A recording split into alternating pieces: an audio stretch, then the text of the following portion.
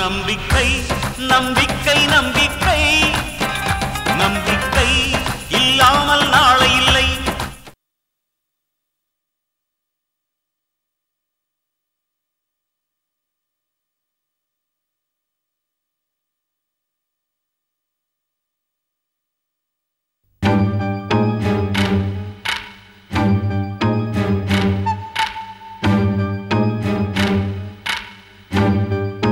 நந்தினி வாங்க.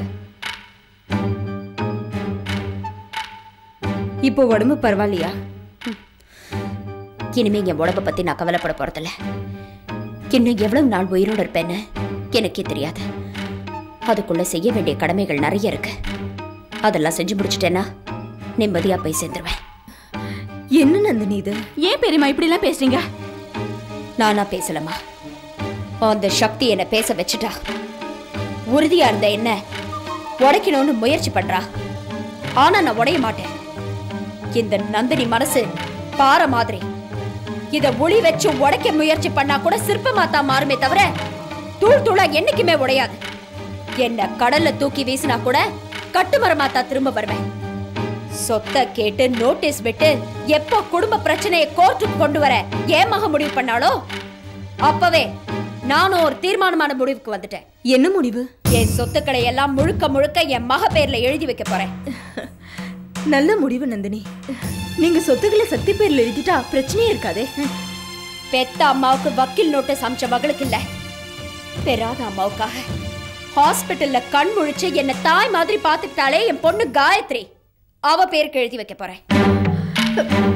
நந்தினி என்ன பேசுறீங்க நீங்க? புரிஞ்சுதான் பேசுறீங்களா? புரிஞ்சுதான் பேசுறேன் ஜெயந்தி. பாசத்துக்கு பரிசு கொடுக்க போறேன். என் மேல காயத்ரி மரியாதை வச்சிருக்கால, அதுக்கு பதில் மரியாதை செய்ய போறேன். நந்தினி நீங்க உணர்ச்சி வசப்பட்டு எந்த முடிவும் எடுக்காதீங்க. உங்க கோவம் ஆறட்டும், முடிவு தன்னால மாறும். இல்ல ஜெயந்தி, இது அவசரப்பட்டோ இல்ல ஆவேசப்பட்டோ எடுத்த முடிவில்லை. பல நாள் தூங்காம கண் முழிச்சு எல்லா விஷயத்தையும் நல்லா யோசிச்சு விவேகமா எடுத்த முடிவு.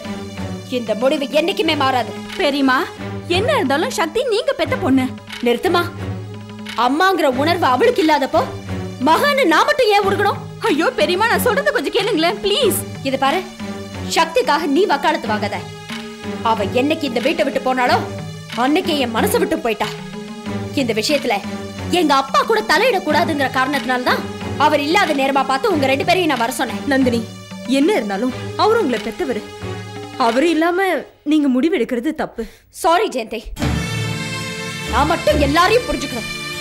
ஆனா நீங்க யாரும் என்ன புரிஞ்சுக்க முயற்சி கூட பண்ண மாட்டேங்கிறீங்க. இது என்ன நியாயம்? இத பாருங்க. வேண்டாமா, வேண்டாம்.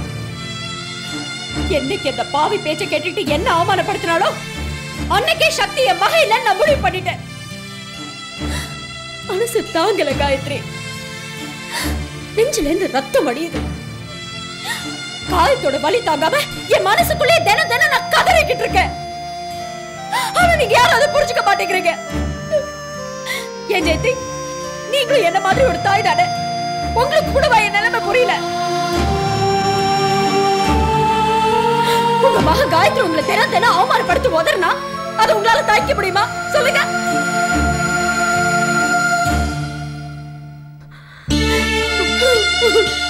அழாதீங்க நந்தினி, மனசு கஷ்டமா இருக்கு. இல்ல ஜெயந்தி, இனிமே நான் கலங்க மாட்டேன். பாசத்துக்கு பலியானவங்க பட்டம் எனக்கு தேவையில்லை. இந்த உலகத்துல அன்புக்கு அடிபடிஞ்சும் வச்சுக்கோங்க, உடனே நம்மள கோழன்னு நினைச்சிடுறாங்க, ஏமாளி நினைச்சு முதுகுல குத்துறாங்க. அப்படின்லாம் சொல்லாதீங்க நந்தினி, நாங்க என்னைக்குமே உங்க பக்கம்தான். ஐம் சாரி ஜெயந்தி, ஏதோ விரக்தி, அதான் ஏதேதோ பேசிட்டேன். ஆனா ஒண்ணு, என் முடிவுல எந்த மாற்றமும் இல்ல. பெரியம்மா இத நான் ஒத்துக்கிறதுல நியாயமே இல்ல. ஏ என்ன தப்பு? கொடுக்க போறவன் நான். அந்த சட்டத்தால கூட என்ன கட்டுப்படுத்த முடியாது. அப்புறம் வாங்கிக்கிறதுல உனக்கு என்ன பிரச்சனை? உன்னை யாரும் என்ன சொல்ல முடியும்? இது பாருங்க, நான் உங்களுக்கு எல்லாம் வேண்டியவன் நீங்க நினைச்சா, என் மேல நீங்க எல்லாம் பாசம் வச்சிருக்கிறது உண்மையா இருந்தா, நான் உயிரோடு இருக்கணும்னு நீங்க எல்லாரும் விரும்புனீங்கன்னா என் முடிவுக்கு கட்டுப்படுங்க. இல்ல அந்த சிந்தாமணி குடி போங்கட்டும், இந்த நந்தினி கதை முடியட்டும், ஒரேடியா முடியட்டும்.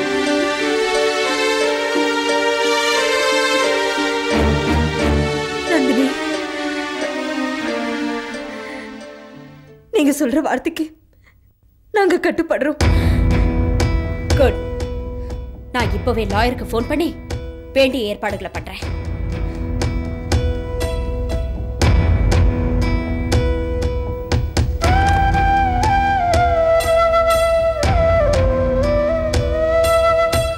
மிஸ்டர் சிதம்பரம், நான் நந்தினி பேசுறேன். சொல்லுங்க மேடம். ஒரு முக்கியமான உயில் சம்பந்தமா டீடைல்ஸ் டிஸ்கஸ் பண்ணோம். நீங்க வரும்போது என் ப்ராப்பர்ட்டி சம்பந்தமான எல்லா டாக்குமெண்ட்ஸையும் எடுத்துக்கிட்டு வாங்க. டாக்குமெண்ட்ஸா மேடம்? ஆமா சார், உயில் எழுதணும். காலையில 10 மணிக்கு வீட்டுக்கு வாங்க. அவசரப்பட்டு எடுத்த முடிவா மேடம்? அவசரம் இல்ல சார், நிதானமா யோசிச்சு எடுத்த முடிவுதான். நீங்க ப்ராப்பர்ட்டி சம்பந்தமான ஃபைல்ஸ் எல்லாம் எடுத்துக்கிட்டு நாளைக்கு வீட்டுக்கு வாங்க. Okay madam. நாளைக்கு காலையில மீட் பண்ணுவோம்.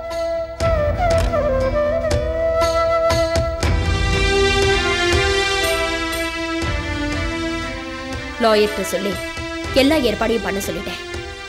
காயத்ரி, எந்த நிமிஷத்துல இருந்து நீதாமா என் வாரிசு. காயத்ரி, நீ வீட்டுக்கு போமா. நான் பெரியம்மாவோட கொஞ்ச நேரம் இருந்துட்டு வரேன். சரிம்மா, வரேன் பெரியம்மா.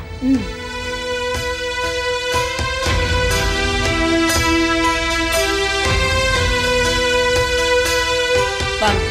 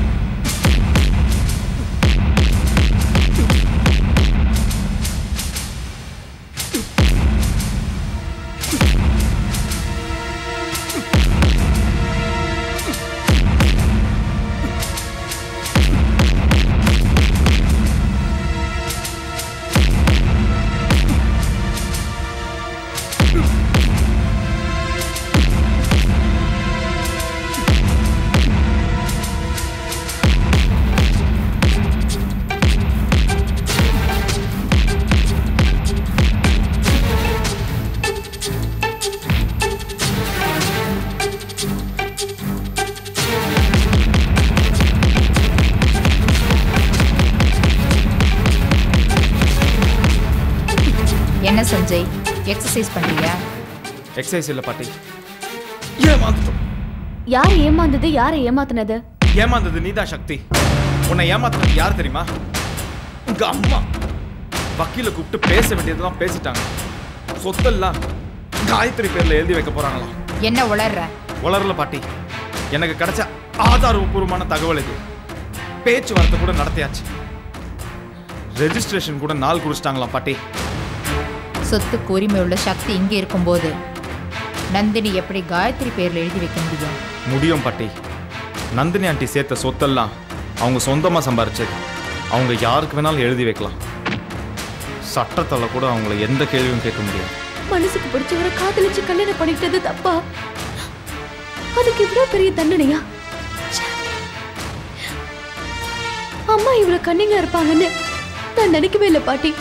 சக்தி, அந்த காயத்ரியும் ஜெயந்தியும் உங்க அம்மாவை வட்டம் போட்டுட்டே இருக்காங்க. அதான் சந்தர்ப்பம் கிடைச்சதும் கெட்டியா புடிச்சுக்கிட்டாங்க.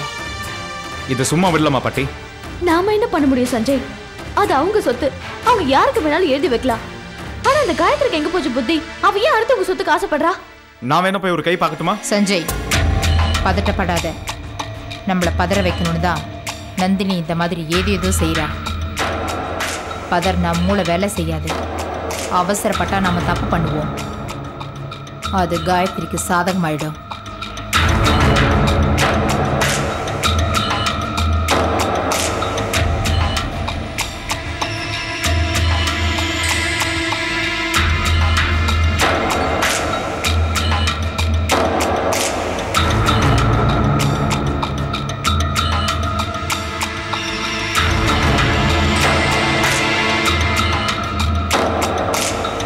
சக்தி, கவலைப்படாத. நந்தினி என்ன செஞ்சாலும் உனக்கு சேர வேண்டிய சொத்து காயத்ரிக்கு போகாது. எப்படி சொல்றீங்க?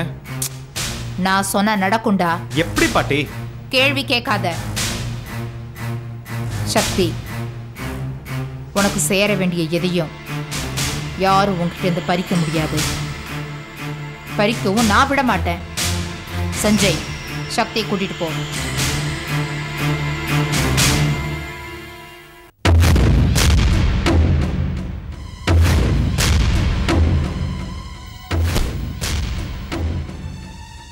நந்தினி,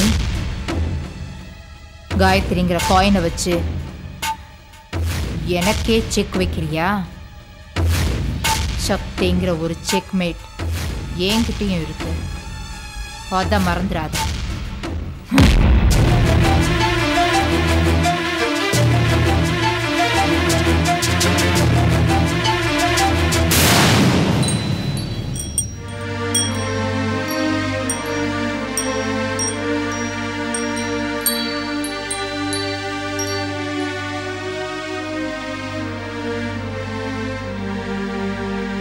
வணக்கம் மேடம். வணக்கம், உட்காருங்க. நான் சொன்ன டாக்குமெண்ட்ஸ் எல்லாம் ரெடி பண்ணிட்டீங்களா? ரெடி பண்ணிட்டேன் மேடம். இந்தாங்க.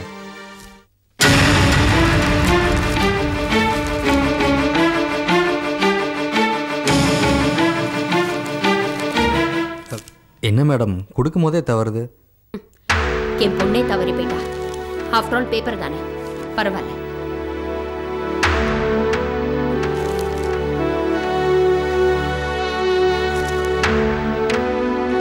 கரெக்டாக இருக்கா மேடம்? கரெக்டாக இருக்கு. உடனே ரெஜிஸ்ட்ரேஷனுக்கு ஏற்பாடு பண்ணுங்க. மேடம், நான் சொல்கிறேன்னு தப்பாக நினைக்காதீங்க. நீங்கள் ஏதோ அவசரத்தில் எடுத்த முடிவு மாதிரி இருக்கு. எதுக்கு இன்னொரு தடவை யோசிச்சு பாருங்களேன், ஒரு நல்ல முடிவு கிடைக்கும். மிஸ்டர் சிதம்பரம், நான் எதை முடிவு பண்ணாலும் பல தடவை யோசிச்சு தான் முடிவு பண்ணுவேன். அப்படி முடிவை எடுத்துட்டேன்னா அதை மாற்றிக்க மாட்டேன். மேடம், இது ரஃப் டிராஃப்ட் தான். எப்போ ரெஜிஸ்ட்ரேஷன் வச்சுக்க போகிறீங்க? நாளைக்கே நல்ல நாள் தான். நாளைக்கே ரெஜிஸ்ட்ரேஷனை முடிச்சிடலாம். நாளைக்கேவா? ஏன் மேடம் அவசரப்படுறீங்க? மிஸ்டர் சிதம்பரம், முடிவு எடுத்துட்டேன்னா உடனே நடத்திடணும். காலம் கடத்துறது எனக்கு பிடிக்காது. நீங்க வேண்டிய ஏற்பாடெல்லாம் பண்ணுங்க. ரெஜிஸ்டர் ஆஃபீஸ்க்கு நான் ஃபோன் பண்ணி சொல்லிடுறேன். ஓகே மேடம், அப்போ நான் புறப்படுறேன்.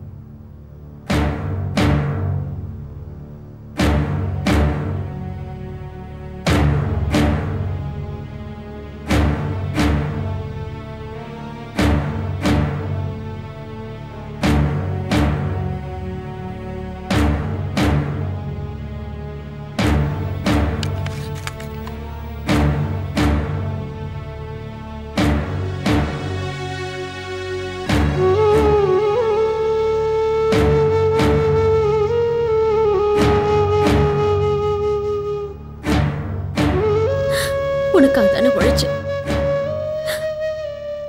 உனக்காக தானே வாழ்ந்தேன். உன் மேல உயிரையே வச்சிருந்த ரெடி. ஆனா இப்போ உனக்கு சேர வேண்டியதெல்லாம் வேறொருத்தருக்கு தர போறேன். ஏண்டி, ஏன் இந்த நிலைமைக்கு என்ன கொண்டு வந்த? அவனுக்கு என்ன பாவம் பண்ண?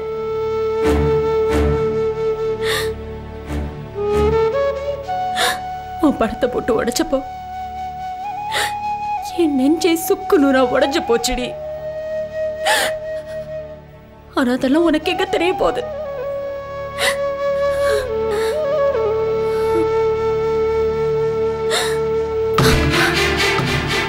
அம்மா, கையில ரத்தம்.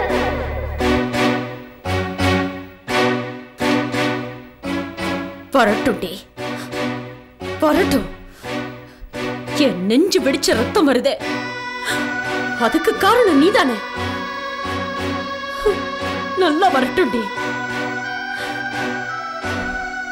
உனக்கே இவ்வளவு பிடிவாதம் இருந்தா உன்னை பெத்த அம்மா எனக்கு 10 மடங்கு இருக்கும்டி.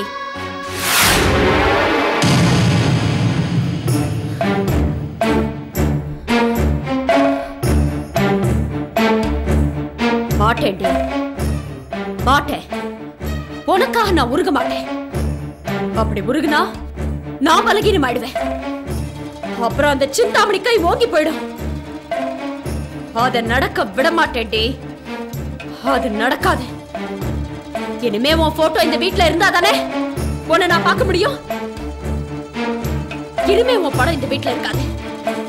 இனிமே உன் கண்ணு முன்னால கூட நடிக்க கூடாது. இனிமே உன்னை நான் பார்க்கவே கூடாதுரி.